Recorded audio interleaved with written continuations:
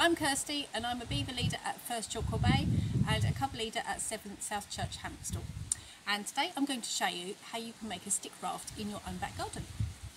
I've been doing some gardening the last few weeks and so I've got lots and lots of leftover sticks.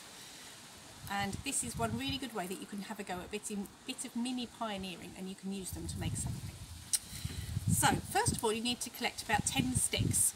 Doesn't matter what size, because you're going to break them to the right size for what you need. So here's my collection of sticks. Okay, so I have got, let's see, I've got 2 quite long ones, which I'm going to put there, and then I've got about 8 shorter ones. So when you've collected your sticks, you need to cut or break 2 to be a little bit longer, like this.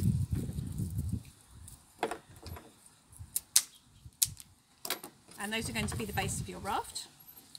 And then you need about 8 shorter ones and you're going to lay them across the top of your raft like that.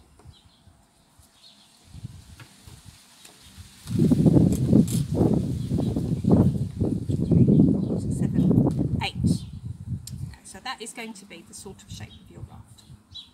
The next thing you need is some string, and you're going to do some lashing to tie all the sticks together.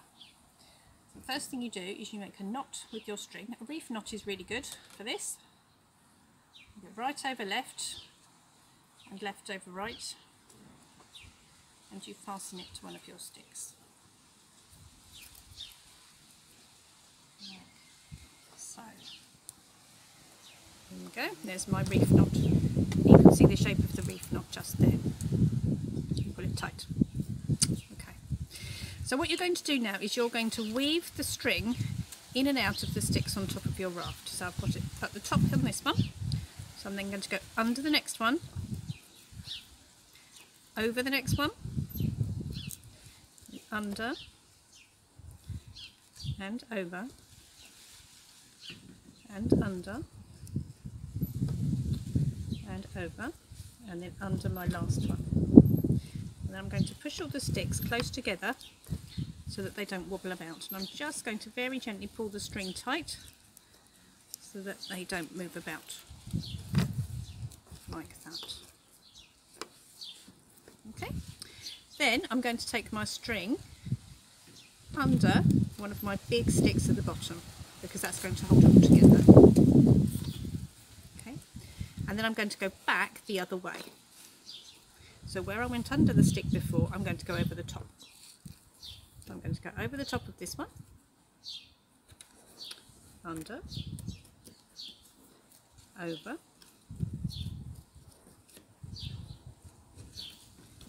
under, over,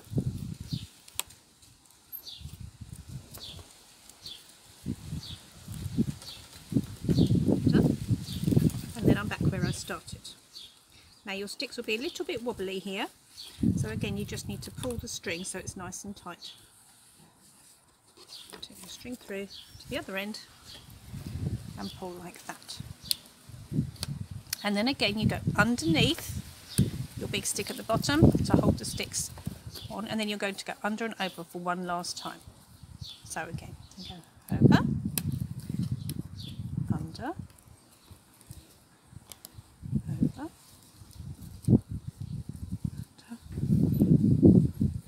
until you get back to the end. And now you're going to need to knot it to stop it coming all undone. So I want you to leave a nice long bit of string, take your scissors and just cut it.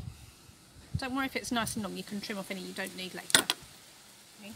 And again you push your string close together and you pull it tight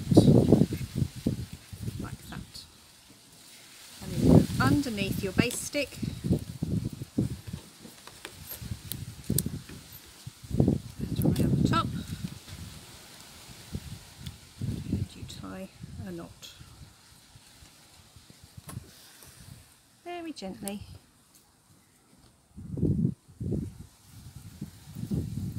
A little bit fiddly, so take your time, and you tie a knot like that. And again, just to make sure it doesn't come loose.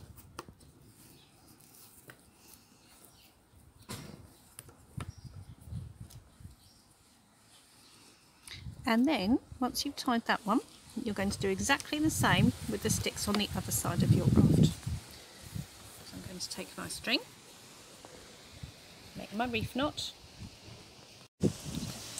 So then I'm going to do exactly the same thing with the sticks on the other side of my raft. So I've tied my string on with my reef knot, and I'm going to go under and over all the way across. It'll be a little bit easier this time because you've already knotted one side down, so they won't wobble about so much. Tuck that under there. And don't forget to take the string underneath the big stick at the bottom, otherwise the top bit of your raft will float off and they won't stay together. And so I'm going to go back again, my second sort of weaving.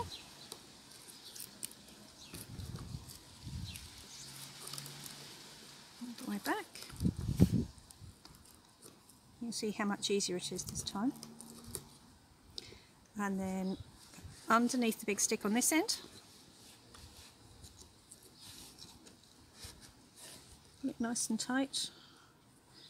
And then one last time. So over, under, over. And you can see that's held together quite firmly. It doesn't matter if your sticks are a little bit different sizes, as long as the string is underneath them all, holding them on firmly. So I've done my 3 sets of weaving. I'm going to cut my string off, go underneath my stick, tie it on tight.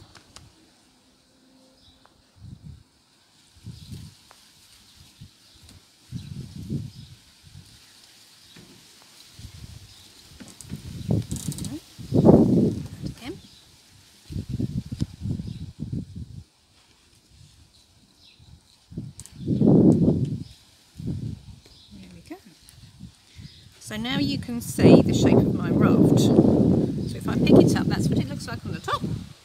Then if I turn it over, that's what it should look like on the bottom. So what I can do now is I can take a piece of Play-Doh or plasticine, or modelling clay if you don't have those, and I'm going to take a small blob, because that's going to hold my mast onto my raft. I'm going to pop that down on the middle there, squish it down. Okay. Then I'm going to take a bamboo stick, which is the sort of thing that you toast marshmallows on. I don't need it that long, so I'm going to cut it in half, and you can break it quite easily like that. So that's going to be the mast of my raft. And then I need a sail. So I've cut out a cardboard triangle, and I'm going to draw a design on it. Now you might want to take a little bit longer to draw your design on. I'm just going to do some patterns for speed. But you could draw a pirate, you could draw the Scout logo, you can draw butterflies, you can draw stars, you can do stripes, whatever you like. With some felt tip pens.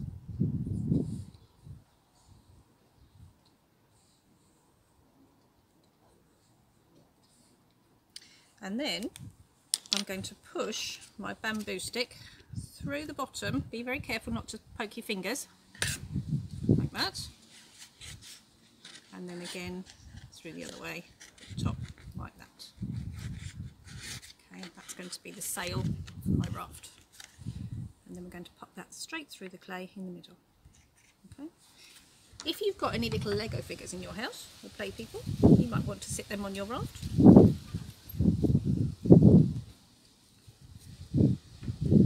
Play-Doh, like that. And then you can get yourself a bucket of water, or you can float it in your paddling pool if you have one up in your back garden, and you can test your raft to see if it floats. And there's my bucket of water. I'm going to pick my raft off, and I'm going to pop it into the water and see if it floats or if it sinks. Here we go, and as you can see, it floats. Hopefully your paddling pool or bucket will be a little bit bigger than mine, so that you can float it from one side to the other. And that's how you make a stick raft in your garden. Good luck!